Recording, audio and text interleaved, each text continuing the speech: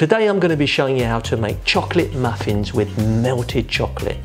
Real chocolate, which makes all the difference you're going to see.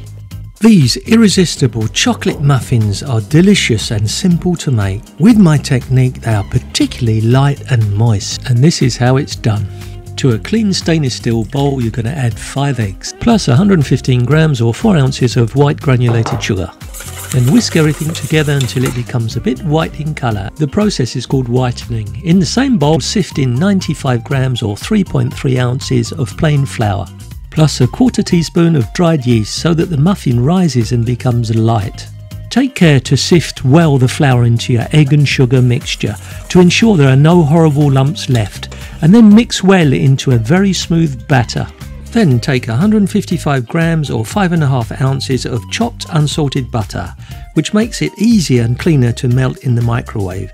If you prefer, you can also melt it slowly in a saucepan, but don't burn it. Set your microwave to 30% power, that's about 600 watts on my machine, so that you don't separate the butter and burn it. Unless you're intending to decorate the interior of your microwave with butter, I would throw a kitchen towel on top of it to protect it. Zap the butter in bursts of 10 to 20 seconds. Repeat and stir till the butter is melted. When there's just 2 or 3 cubes left, it's done. The rest will melt as you finish stirring, don't worry. Take a standard silicone muffin mould. Silicone's not supposed to stick, but I don't trust it, so I'm going to put a little bit of my melted butter in to protect it, just to make sure. The rest of the melted butter is going to go into our preparation, which I'll show you later. Next, we're going to be melting up about 200 grams or 7 ounces of dark chopped chocolate with about 60 to 70% cacao.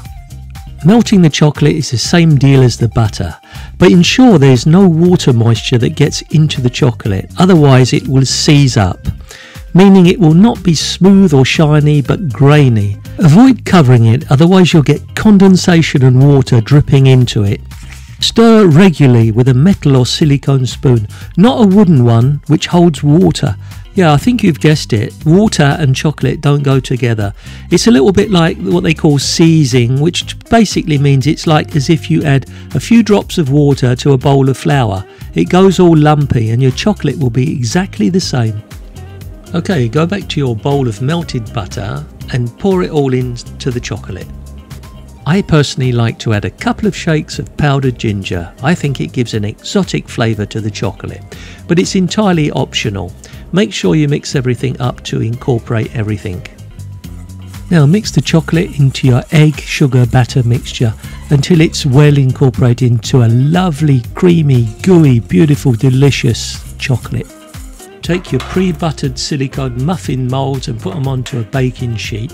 Now half fill your moulds with the chocolate mixture and then give them a little smooth down. Now to make these muffins a little bit special, I like to use a milk chocolate, and this one's got nuts in it. It's a praline chocolate, but any kind of chocolate that's milk will do. Place a piece of chocolate in the centre of each well. By having this chocolate in the centre, it will actually be melting when you cook it, and so when you break it open you'll have this lovely gooey contrast in the centre.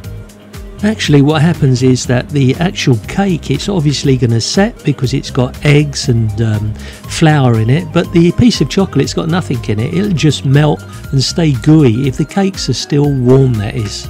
An ice cream scoop makes life a lot quicker and cleaner if you're lucky enough to have one. If you haven't, a spoon will work just as well. Just cover all the chocolate pieces with the rest of the chocolate. Make sure that your oven is preheated to 200 degrees Celsius or 390 degrees Fahrenheit. If you want a dome top muffin, leave them like this, but I like them flat for decoration purposes, so just level them off. Now just throw our muffins into our preheated oven for about 10 to 12 minutes. 10 to 12 minutes later, our lovely muffins should be done. I'm just going to test them by sticking a toothpick inside or a cocktail stick. It should come out clean, as you can see. They're done. Just let the muffins cool down for about 10 minutes so that you can handle them and they're fully set. Really take your time to unmould these. They can be quite delicate. Treat them as if they were your newborn babies. I didn't know I came from a muffin. And there you go, chocolate muffin. I'll tell you what, This has got to be the ugliest chocolate baby I've ever seen. I'll try and sprinkle a bit of icing sugar to make it look less ugly. Oh, I think that looks much better. What do you think? I think it looks a bit like a yin and yang cake. Oh, look at that. That looks awesome with that little sprig of mint. Let's be fair. Look, another genius idea for Christmas. Look, a simple little decoration like that. You could pass that off as a Christmas cake. If you found valuable information from this video, like you came from a muffin, then subscribe and comment, and I'll see you in the next one.